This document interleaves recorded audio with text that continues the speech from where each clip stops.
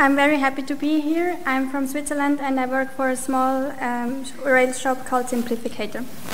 Actually, I'm very surprised at how many women are here attending this conference, and it makes me very happy. But I'm sure if you're a female developer, you know the feeling of being the only woman in a software team, and I really would like to change that. First of all, we have to ask ourselves, why don't we have more women in programming? So first of all, I think reputation is a really big problem. Many people think that we are just nerds and strange guys that have no life and code in the cellar with no windows or whatever. And these stereotypes can be very strong, and people are also not too shy about them.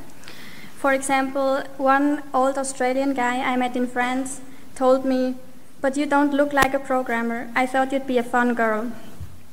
Or my grandmother, who lives in a small village in central Switzerland, asked me, "Now child, do I really have to tell the other village people that you are a computer programmer now?"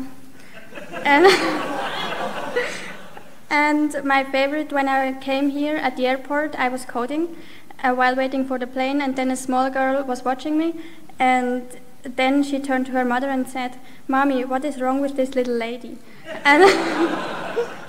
And then her mother watched me too, and she said, "I don't know, honey, let's go sit somewhere else." So this can be a really big problem because there are very bad associations about programmers. And another problem is, I think, self-doubts. And I can totally understand that because 2.5 years ago I was the same. So people have to think you have to be ridiculously intelligent to be a programmer, and that you have to know a lot about math. And also when you watch the movies and you know the coder has to stop the bomb from exploding, and then the console goes very fast, and then people think I would never be able to do that. And in combination with this, I like this statement from GitHub CEO. He said, "Everyone has the potential to be a great developer, but not everyone has the opportunity." And normally we associate opportunities or lost opportunities with financial or political restrictions, but I think it's important to note that these can also be due to social values and what society thinks about a profession. So if someone would be really talented and would like to be a programmer but decides not to do so because of the stereotypes, it's a lost opportunity. Thank you. Then you might ask ourselves, why do we need more women in programming? We're fine. So I think diversity is really important, and people with more diverse background bring different values and views into a community and then eventually make the community better. And this again leads to better decisions. And if we all have different strengths and weaknesses, and people with different backgrounds have different strengths, and then we have a higher chance to actually level out each other's weaknesses. Now the most important thing, what can we do? I think the basic answer is open doors. So to spread the word and to tell people how programming is actually a very creative job, and that you actually have to be very sociable and communicate to people, and that you can't be just alone in your room and program. And the second one is to provide opportunities if you can. For example, I knocked at my company's door and asked for an internship even though they didn't have one. And then they asked me, well, what can you already do? And I said, well, I know about strings and numbers. And then they hired me anyway, and now I'm working as a full-time developer. So I'm really grateful for this opportunity.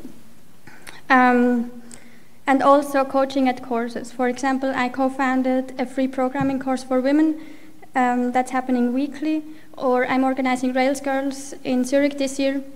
So maybe if there's a Rails Girl happening in your city, you might consider coach there. And also one important thing, I think, is to tell the teachers, because children, and especially girls, start very early to think about what they might do later in their lives. And I think it's important that the career of programming is not ruled out this early in their lives. So I'm also in contact with different primary schools to talk to children and to show them some of my coding work. And if you now say, well, this consumes a lot of time, I don't have time to go to schools or to organize events, well, there's more you can do. You can just, if you're picked up by a friend at work, you can show him or her your code, and to tell people what programming is about and what fascinating things we can create with code. Because the more people know, the better, and hopefully these stereotypes will disappear eventually. One colleague of mine told me that, well, now you chose a man's profession and you just have to deal with being in a team as the only woman. And I really hope that at some point we don't have to call it a man's profession anymore, but that it's normal for everybody to be a developer. Thank you for your time.